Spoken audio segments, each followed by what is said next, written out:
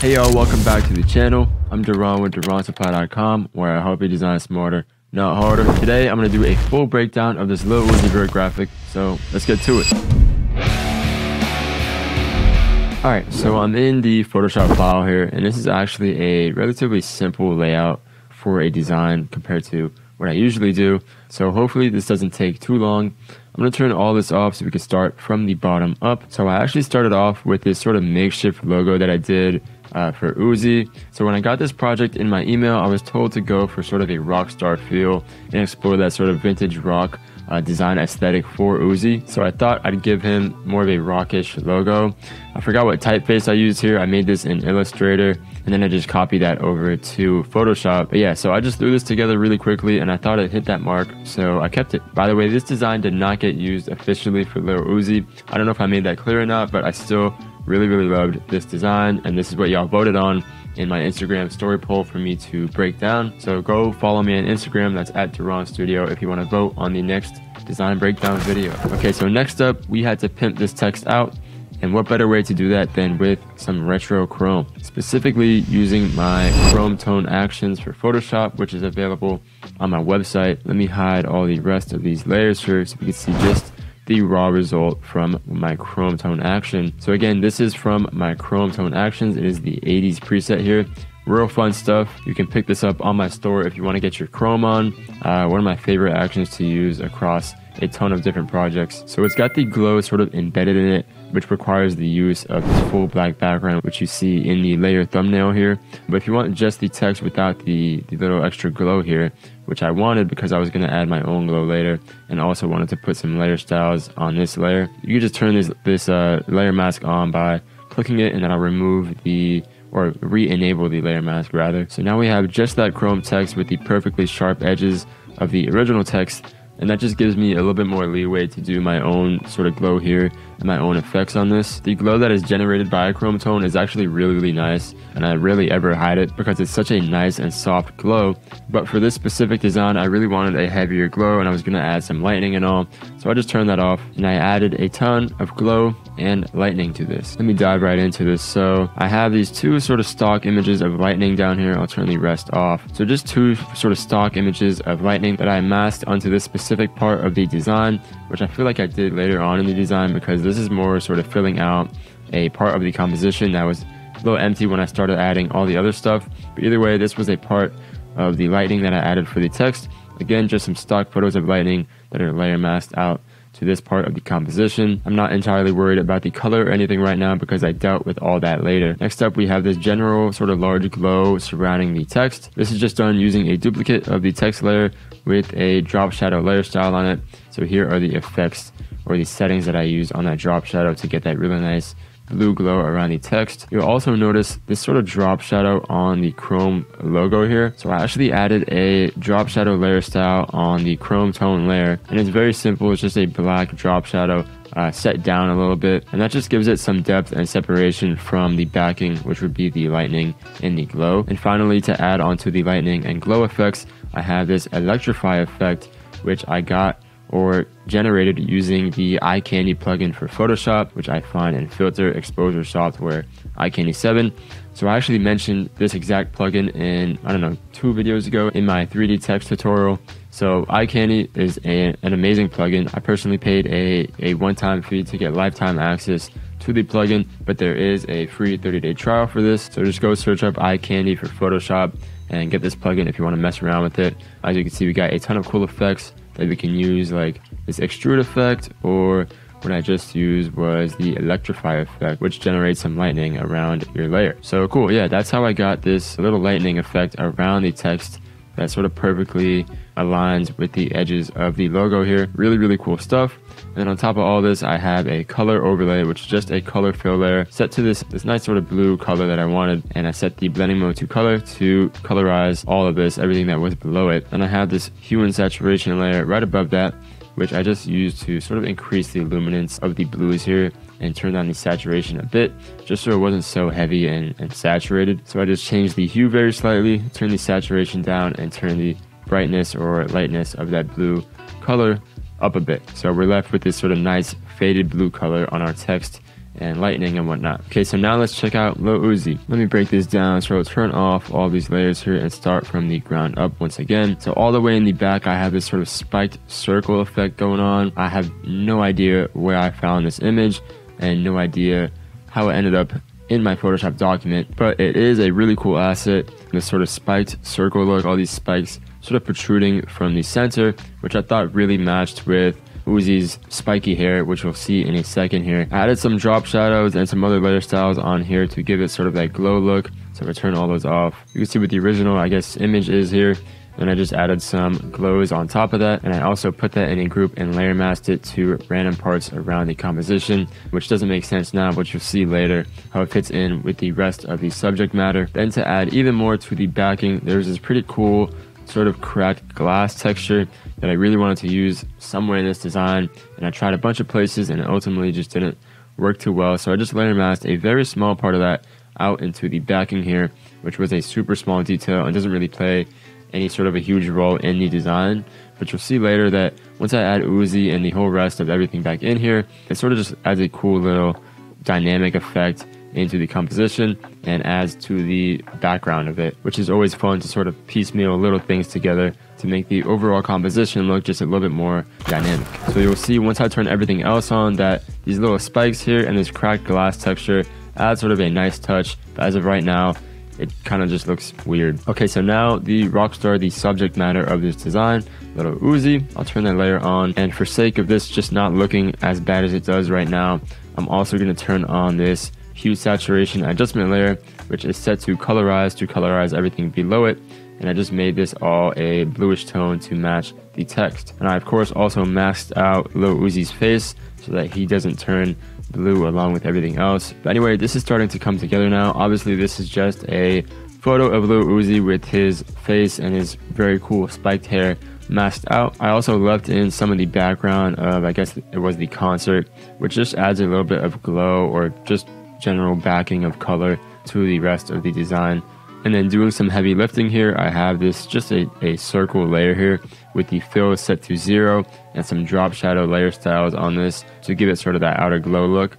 So this is just a few drop shadows here, which I'll show you the settings of, which give it that sort of glow look. And of course the fill is on 0, so you can't see the actual circle, you can only see the layer styles applied to it. If I were to turn that fill all the way up, we would have this black circle just sitting in the middle of our design, but I wanted all the rest of the elements to peek through here, so I made the fill 0 and just had the outer glow of the circle be present. And then on top of this, I just have these all in some groups here so I can layer mask out different things. Like this layer mask just sort of fades out the bottom of Lil Uzi here, and then this layer mask on top of all this, it just makes way for that text to sort of shine through the elements like Uzi and the circle and whatnot. Okay, and on top of that, I've got these two stock photo images, which are the same image. Actually, I just duplicated it to double the effect. It's just like a big lens flare, sort of. Not sure what to call this. I don't even know what I searched for, but it's sort of just like a big circular lens flare. I'll show you the full image here. So yeah, some sort of circular flare, which I then set to screen and then layer masked onto certain parts, specifically the bottom of this sort of circular part of the composition here. And then on top of this, I've got some more flares, some lens flares. These are from Studio AAA's lens flare kit, which is an absolute beast of a kit. I love that. I use it every time I need to add flares to anything, especially on chrome text like this. So go pick that up from Studio AAA. Jack is the absolute man. He makes some very cool stuff. Along with his paid premium design assets, he has a ton of really cool free design assets that he has to offer. So go check out Studio AAA. Love them. So yeah, I just placed these lens flares sort of around town on the chrome text and around Uzi and the little circle here, just to give this design some more flair and shine. And that is the bulk of the composition. But now on top of all this, we have the saving grace of this low quality madness, which is our processing effects. Boom. Crazy stuff. Let's break it down. So this is actually just a series of a ton of different adjustments. I'll go one by one here and show you what they do. So first up, I just have a levels adjustment on top of all this to make the whole design just a tad bit brighter, specifically 0.14 tonal levels brighter. So super slight brightness adjustment there. And on top of that, this is extremely important. this is a noise pattern that I have set to overlay. If I'm not mistaken, this is a noise pattern from my Vintone template, but you don't need Vintone or any of my templates to have this in your design. Although of course I'd recommend picking up Vintone or Depth Tone or any of my tone templates because they're all great. But this is simply just a noise pattern on a 50% gray layer. So if you want to make this yourself, all you have to do is make a new layer, do shift backspace to fill it with gray, and then go up to filter, camera raw filter, and go down to effects and just crank that grain up. Choose whatever grain settings you like. And then once you're done with that, you can simply set that layer to overlay and mess with the opacity to get that noise applied to the image at whatever sort of strength you want it to be. So yeah, that is just a very simple noise pattern overlaid across the entire design, which is going to become really, really helpful in just a moment here. That is a very important step of this process. Next up, I have a selective color adjustment here, which I use to darken up the blues and give them more of a rich color, as well as darken and saturate the colors on Uzi's face a bit more. So I'll go through these settings here. The reds affected mostly the skin tone, so I just decreased the cyan on that and increased the magenta and the yellow to get that a bit warmer. So if I turn that on and off, you can see that Uzi's face gets a little bit darker and warmer with these effects on the red tones of the image. And then the only other sliders I played with was the cyan slider, which I used just to get more of a darker and richer blue on the cyans of the image. So these are the settings I use for that. Kind of just toyed around with them and moved these sliders until I found something that looked good. And then I think I also messed with the neutrals here. Yeah, just boosted the black up a bit to get more of a darker luminance on all of the colors within the design. So extremely simple selective color adjustment, but I do that all the time just to dial in these sort of colors that I really want for the design. Okay, next up we have something very important, which is this threshold adjustment layer, which as you can see turns this into sort of like a whole new design once you turn it on. When I composited this design, I had this already going, so I wasn't too worried about it being so sloppy. But as you can see, without the threshold, this is a really sloppy design. There's just color and light in spaces where I really don't need it to be, and there's honestly a bit too much going on. The image is also really low quality, and in these shadows there are these really disgusting JPEG artifacts that I just really need to get rid of. So to tighten this all up and bring it all together, I use a threshold adjustment to get rid of all the unnecessary color and light in some of those spaces, and pretty much absolutely darken the shadows of this image to pure black. And that helps, of course, to cut down on all unnecessary sort of info within the design. Like you saw earlier, all the extra color and light in some of the areas here, and all of the compression and disgusting JPEG artifacts in this image, especially in the shadows. But this would not be possible without the use of this noise pattern down here. So if I turn that off, you can see that the threshold just looks extremely ugly now, because there's no noise pattern all the way down here to sort of dither the design and give it that texture that's needed for threshold to look good. So make sure you have a noise pattern set to overlay if you want to use a technique like this. You're also probably wondering why the threshold isn't making everything black and white.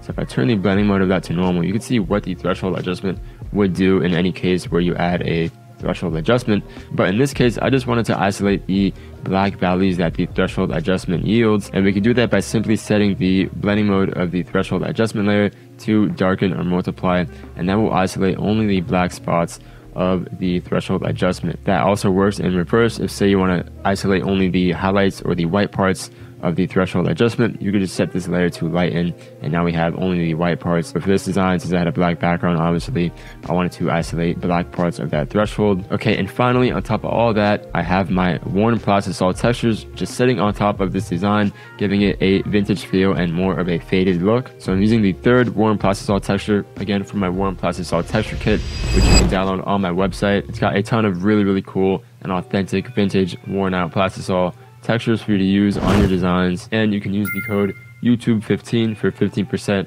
off of your order. Anyway, I've got this worn plastisol texture set to multiply to get all these nice little cracks onto the design. And finally, I just added an exposure adjustment layer to sort of brighten up everything within the design and make it just more visible and appealing to the eyes. So this was one of the final designs that I submitted for Lil Uzi merch. Fortunately, did not get through, but that's okay. So that is how I made that Lil Uzi design from scratch. I hope you enjoyed watching the process of me breaking that down. If you have any requests for more design breakdowns, please leave that in the comments or shoot me a DM on Instagram. Again, that is at Duran Studio. I love doing these types of videos and I hope you love it too. So with that being said, if you like the video, like this video. If you like me, subscribe to the channel. I post videos like this every week to help you become a better designer. And I'll see y'all in the next one. Peace out.